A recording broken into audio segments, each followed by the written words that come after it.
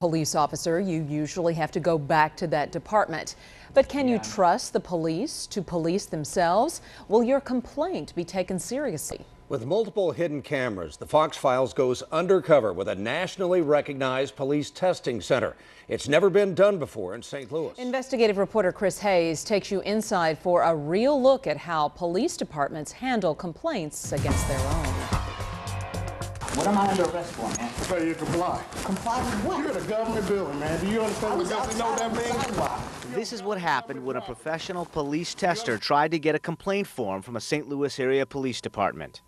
It's just one example of the kind of treatment thousands of people have reported to the Police Complaint Center, a national organization that's tested police departments for nearly 20 years. We want to see how citizens are being treated and how officers are reacting to citizens who want to file complaints. Director Greg Slate says he's tested more than 500 departments. His approach is simple. He asks how the complaint process works. Yeah, I'm trying to find out if I'm making a complaint against an officer. The response, he believes, is one of the first indicators of how thoroughly police will investigate. We need to go. We're done. Were you throwing me out? This is police surveillance video of a test in Independence, Missouri last year. Slate says the officers refused to give him a complaint form and then arrested him.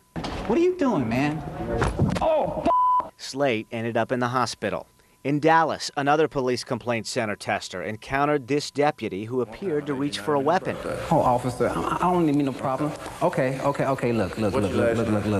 The tester's goal is to walk away with an official complaint form, a national standard among police agencies. Slate says there are several problems with just talking to another officer. by telling the officer as opposed to putting it in writing. If the officer that you're making a complaint about does this again in the future, there won't be a record. And that's part of the problem, according to the Police Complaint Center. If there's no form, there's no record. And they say that's why we have no national stats about police abuse. So how are complaints handled here in St. Louis?